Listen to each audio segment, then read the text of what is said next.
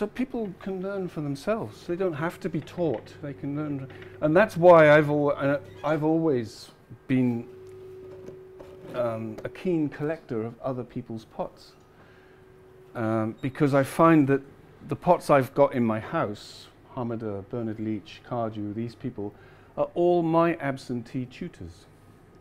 They've all taught me, but without being there, you know what I mean? It's being able to, and on a barren day, if I'm stuck and I think, oh shit, what can I do? I'll go up to, they're all in one room upstairs, so I go upstairs and I spend an hour with the pots and come out kind of re-energized a bit, you know.